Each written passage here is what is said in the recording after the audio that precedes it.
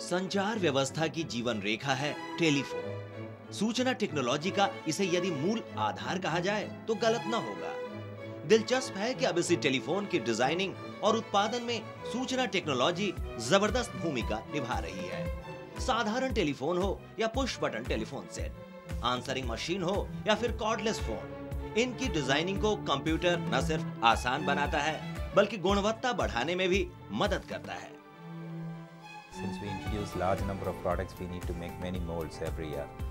And earlier, the time that it used to take to manually transfer all the data to a mold maker and for him then to program his machine, as compared to that, now directly the data is transferred using Unigraphics software from our computers to the mold maker electronically, and the time for cutting a mold is reduced to virtually 1/3 as compared to what it was before. हाल फिलहाल तक telephone manufacturing की प्रक्रिया manual थी। इसके कारण न सिर्फ रंगारंग डिजाइनिंग के विकल्प थोड़े थे बल्कि सर्किट बोर्ड बनाने में ही काफी वक्त लग जाता था। इसके अलावा यदि थोड़ी भी चूक हुई कि पूरा टेलीफोन सेट बेकार। इन परेशानियों को दूर किया गया है नई टेक्नोलॉजी में। अब टेलीफोन टर्मिनल की डिजाइनिंग में कंप्यूटर एडेड डिजाइनिंग और कंप्यूटर एडेड मैन्युफैक्चरिंग यूनिग्राफिक सॉफ्टवेयर का धड़ल्ले से इस्तेमाल किया जाता है।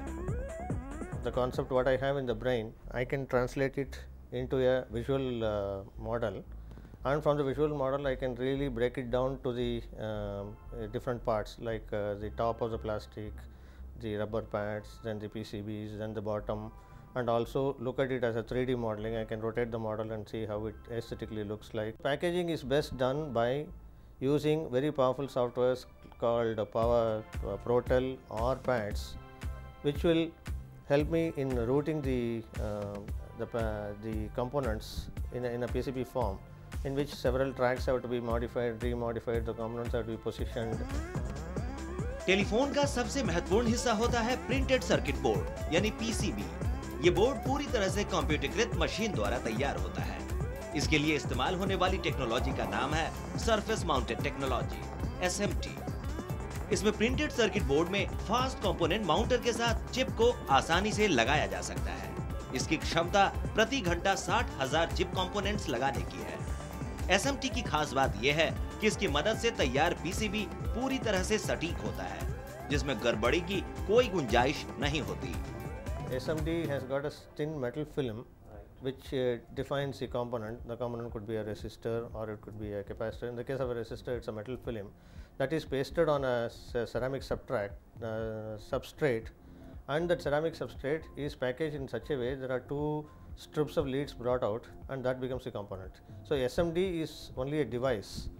By using SMD, we can make telephone designs which will have a high density of components on a given square centimeter or square inch. CAD और cam यूनिग्राफिक software और surface mounted system जैसी टेक्नोलॉजी ने telephone manufacturing की प्रक्रिया को इतना आसान बना दिया है कि कंपनियां प्रतिदिन हजारों की संख्या में टेलीफोन का उत्पादन करने में सक्षम है। जहां उपभोक्ताओं को रंगारंग और विशेष सुविधाओं वाले फोन के इस्तेमाल करने का मौका मिल रहा है, वहीं मैन्युफैक्चरर्स को एक्सपेरिमेंट करने का मौका।